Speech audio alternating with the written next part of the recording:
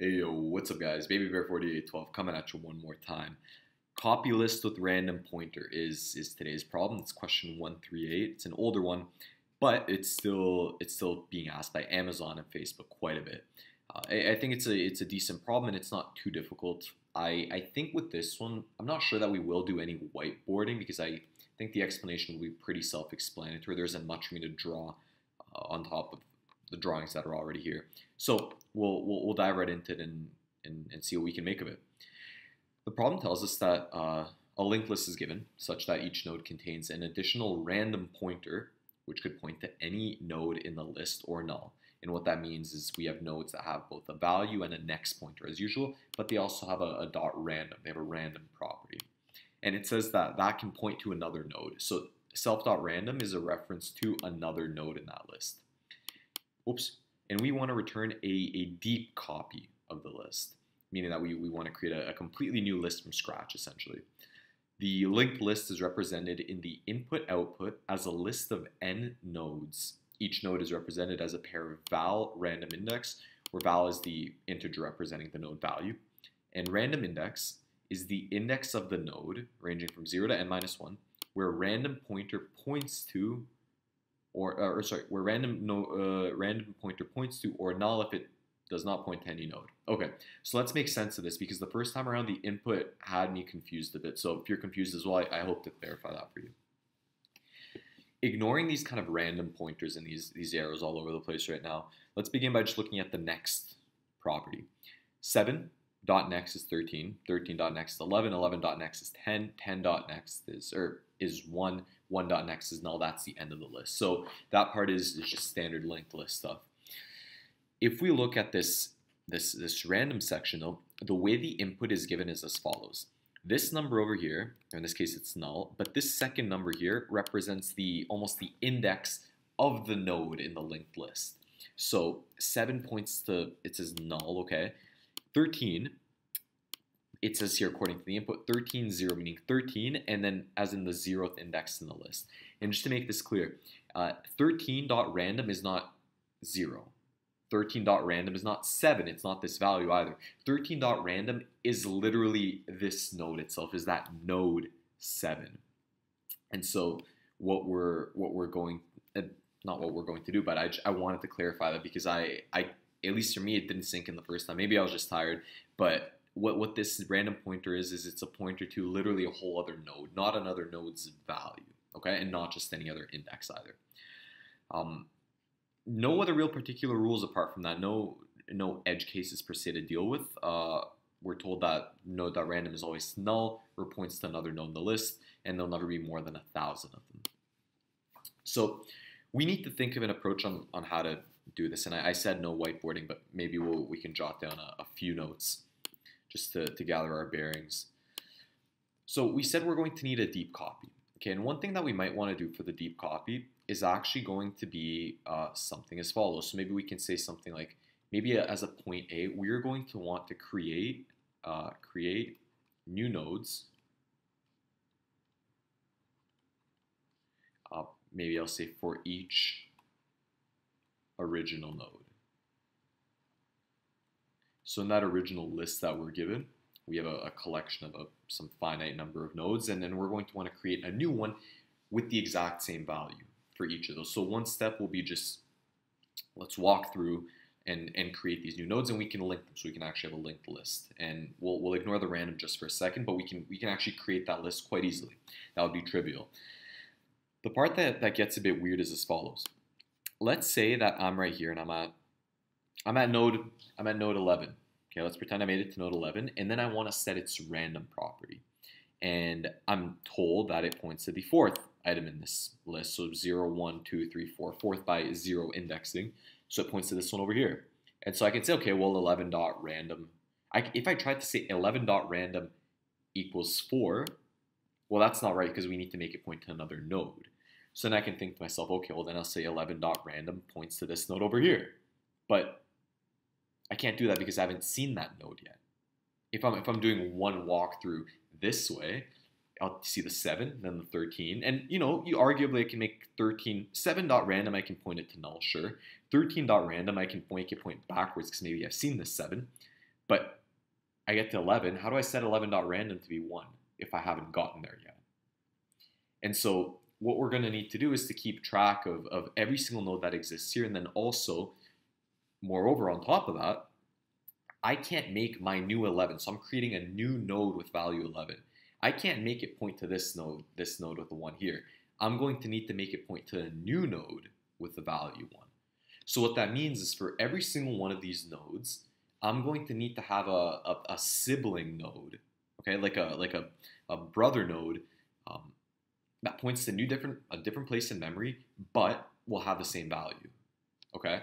So what we need to do as we create these new nodes, and you can think about this now, like if I've got to create a new one every single time, and I want to have some sort of mapping or understanding of, you know, which node will point to if I'm using my random pointers and I say, okay, I've got my random pointer points to right over here, points to a node with value 1. I'm going to need to understand that this now has a brother node also with value 1, and I need my new node, value 11, to point to my new node, value 1. The way we can do that is by creating almost like a mapping list, and we can create a dictionary as we go through our first walkthrough. And if we created a dictionary that said something like, we'll say old node, and then we can, our value could be the new node that we create. Well, if we did something like that for each pair, then all of a sudden I can think about doing 2 walkthroughs here. I can still do this in linear time, but I think at least the solution I'm going to run with here will be using 2 walkthroughs. If I walk through once, I create each of these nodes, I connect them all. I have a singly linked list. I just append I fulfill that next pointer obligation. I can create a dictionary as I go, saying this original node 7 now has a brother node or a sibling node, I don't know what to call them, that has its own place in memory but has the same value. With these new mappings, I can then ask myself when I get to the 11, for instance, when I get to my new 11, I'll say, okay, I need my 11.random to equal, well, the old 11.random's sibling. Okay, so my new 11 is going to have to say, let me take the old 11's .random and I'll find that one's sibling. Okay, I think this will be a bit more clear when we walk through the code. But that's going to be just the general approach that we're going to take here. After we go through this in our one walkthrough, so this is something like our step 1, our first walkthrough. The second walkthrough will actually be, this will be like a part C, and we'll say fill random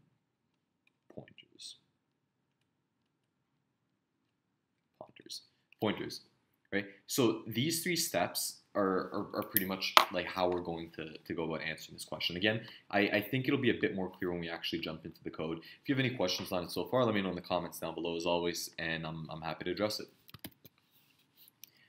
Now, I'm going to remove this definition up here. I left it just for the sake of earlier explanation, but I think we can do away with it. And we'll start as follows. I realize I'm really in here today. We'll start with some basic error checking. So we'll start with error checking. Then we'll say create new nodes and mapping. And then we'll say connect pointer nodes, connect random pointers, and then we'll return. So in the actual error checking, I'll say something like this. I'll just say if not head, we're going to return none. Okay, so we just get a really basic kind of, we get nothing, we return nothing. Now we want to create the new nodes and create a mapping.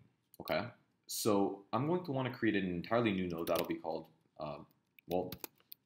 new node, or a new head. I'm going to call it new head. And that's going to equal list node, I believe was the name of the class. Let me, it was called node. Okay, node, and the value that it's going to take is going to take the regular head's value. So this is going to be the new head that we're eventually going to want to return. We're going to need to return a new head because we're asked to return a deep copy of the list, not the original list itself. So that's all fine and dandy. What I'm also going to need to do now is I'm going to have to do some walkthrough of my original array. So usually when we do these walkthroughs, we'll say something like cur is equal to head, and we'll say something like, you know, while cur, and we'll do a whole bunch of work here, and then we'll say cur is equal to cur.next, and we'll kind of move on with it. And so we'll have a structure like this. What we are going to need to do though is as we're walking through, I'm going to have to keep track of my new head and connect that one as we go as well. So maybe what I'll say is I'll call this old cur, and I'll make a value called new cur, which is equal to new head, and you'll see why in a second. And then finally, that dictionary that I talked about that we're going to have to build, I'm going to call old to new, meaning old node to new node, like a mapping that'll basically take the following shape. Something like it'll map from head. So if I ever look up head, I'm going to be interested in that sibling node I was talking about earlier, which would be new head. And so that's going to be the key value pair that we're going to form. Now, we are going to want to proceed as follows. So I guess this is old cur.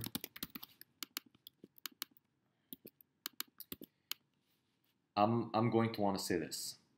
I'm going to want to say that for maybe old cur, maybe we'll start the old cur at head.next, okay? And I think what we're going to do, and the reason we're going to do that, sorry, is because we already have this mapping in here. And okay, so I'm going to go back on how I named a few things here, and I do apologize, but I think this will make a bit more sense. I'm going to call this prev. So I'm going to take the new head and I'm going to call it previous for the following reason. If I jump into my cur here, what I'm going to want to do is I'm going to want to create a new node. So I'll say new node is equal to node with cur.val. So right now, this is starting at the second item in our list. So for example, the 13 here. And I'm going to want to create a new node with that value. I'm then going to want to say what? Well, I'm going to want to say old to new of cur is going to equal the new node. So I want that mapping to exist. I want my 13 to map to a new node with the same value of 13. That sibling relationship that I talked about. What else are we going to want to do? I'm going to want to say that before I move on, I'm going to want to say this. I'm going to want to take my, let me see here. I'm going to want to make sure that my new head and my new list is connected to the subsequent pointer, so the one that we just created. So I'm going to take prev and set prev.next to equal the new node. And I think that I'm missing a step right here. I'm just going to think for a second. Let's think about this logically as if we were in an interview. I'm creating a new node. Okay, that's fine. I'm adding that node to the dictionary that I have. I'm then taking my new head, which I've called previous, and I'm setting its next property to this new node, okay? And then I'm going to move along and say cur equals cur.next. I'm also going to have to say prev is equal to prev.next. And this should get me through, and I believe that, I'm going to double check this in a second, but this should actually be the entire process for creating an entirely new list, so a deep copy of the list with a whole new set of nodes. And we're actually now going to have a mapping that's going to tell us, and we're going to see in the next step why we're going to use that mapping. But that mapping is actually going to tell us how we're going to go about setting up these random pointers. Now to actually get these connected, we're going to do something really similar. We're going to need to do one more walkthrough, and this one's going to be from start to finish, just kind of clean in both of our lists. And so I'm going to set up current, and maybe this time I can actually call them old cur, and we'll start that at the head, and we'll start new cur, and that's going to start at the new head.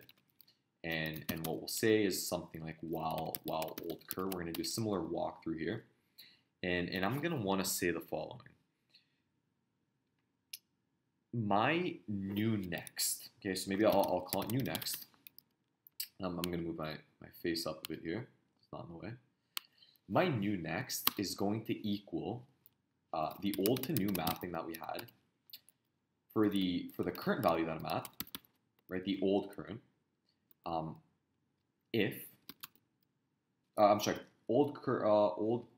Gee, I don't need a new next. I need a new random. Oh boy, I'm getting sleepy. I'm sorry, guys. I'm gonna want a new random pointer here. If I take the old current value that I'm at and look at its random pointer, well, this is its random pointer, which now exists in our dictionary, and it points to the new set of nodes. And so that's why I'm going to want to access my new random variable like this. I'm going to take the old one's random and find its sibling in this new dictionary we just created. Now, I can only do this if old cur.random actually exists if it's not none. Otherwise, if it doesn't, then I'm going to set that to none by default. From there, so we have that new random, and then what I'm going to want to say is new cur.random is equal to new random. I'm then just going to move along the old cur is equal to old cur.next. I'm going to move along the new cur is equal to new cur.next, and that'll be it. And so the only real step that we had to do here, and I know we can definitely kind of concatenate these into one. So I just wanted to split it out while I was explaining it. But hypothetically, there's no reason why we couldn't just do this in one line here and say that we're setting our new current random pointer to point to not the old current random, but the new equivalent of the old random.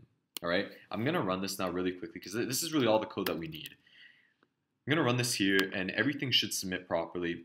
So it runs. It runs like we wanted it to. I know there was a bit of back and forth on this video, and I hope that it didn't get confusing. If it did, let me know down below. If it really didn't make any sense, I am happy to re-record this video.